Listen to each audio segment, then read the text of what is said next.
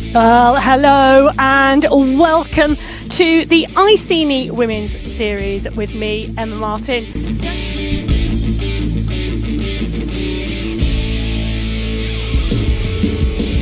Got a push coming on here, and Pruitt going at 8 watts per kilo. She's back in third at the moment, so she's going to take the draft from the two riders in front and come up and through. Sprint, and the push is on, and take a look at the riders coming through the pack. Anya from Coalition coming through really well, and well, Neeson from Coalition too. In fact, that Coalition pack really pushing on.